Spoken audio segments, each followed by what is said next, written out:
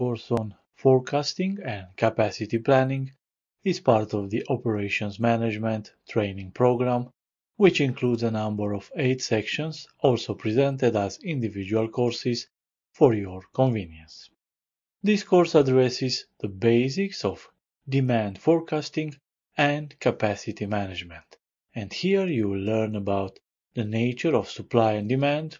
You will learn how to identify different demand trends based on their charts. You will be introduced to the steps in the demand forecasting, and you will learn about the range of capacity management strategies that are available. In order, the 6 steps in the demand forecasting process are: establish purpose, select items, determine time horizons, select model, gather data and make forecast, and validate results. 3 strategies are lever strategy, chase demand strategy, and demand management strategy.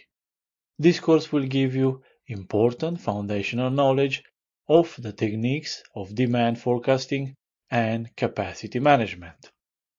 You will become better equipped to implement them in your organization to align production schedules or service capacity to changing customer demands. I am Sorin and I will be your instructor.